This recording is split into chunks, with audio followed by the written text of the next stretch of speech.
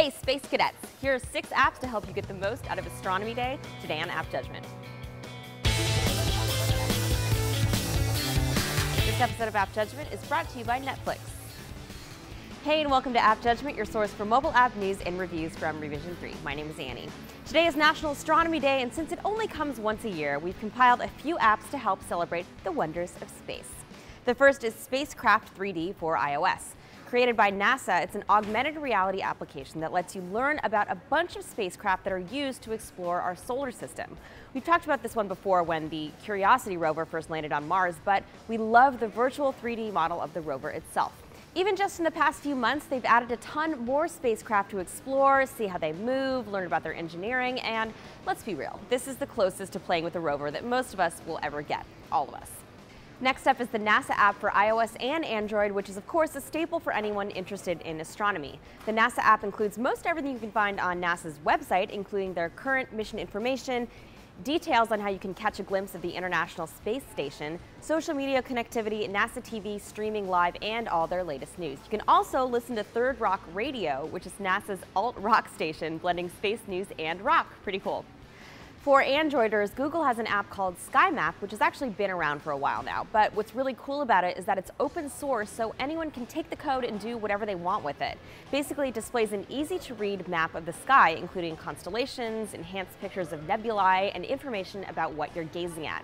That's pretty much it, but given that it's Google and it's open source, the potential for devs and students is limitless. We've got 3 more for you, but first let's thank our sponsor, Netflix. Netflix streams TV shows and movies directly to your home, saving you time, money, and hassle. As a Netflix member, you can instantly watch TV episodes and movies streaming directly to your PC, Mac, or right to your TV with your Xbox 360, PS3, or Nintendo Wii, plus Apple devices, Kindle, and Nook. Get a 30-day free trial membership if you go to netflix.com/AJ and sign up now. All right, next up we have Pocket Universe Virtual Sky Astronomy for iOS. This is another AR app that uses your phone's built-in compass and camera to expose the universe. Your specific location is found automatically, directing you to visible constellations, planets, and moons. You can also keep track of lunar phases, position of the sun, moon, and other planets, and even some fun Game Center quizzes to keep your knowledge fresh. This app is also optimized for the iPhone 5's larger screen. Next, there's Moon Phase Pro. This is an interactive moon phase calendar for Android. What we like about this one is that 2-finger rotation even lets you get a good look at the dark side of the moon. You can set notifications for major phases like blue or full moons, and it even comes with extra customizable widgets and wallpapers and the ability to share any data via Twitter or Facebook. Plus, if you're on Android 2.2 or higher, you can see details of the moon's surface, including craters and mountains. And for iOS users who are moon fans, there's Deluxe Moon Pro. This is a moon phase calendar for iPhone and HD for iPad with a great UI and graphics.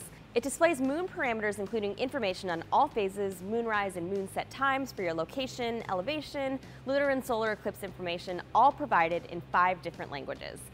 They also threw some astrology into it if that's your kind of thing, but it's not mine because I'm a Cancer. Add any activity straight to iCal from the app so you never miss out on a killer moon viewing sesh. So that should be everything you need to get the most out of Astronomy Day, and as always, you can find our show on Twitter, Facebook, YouTube, and on revision3.com. Thank you for watching.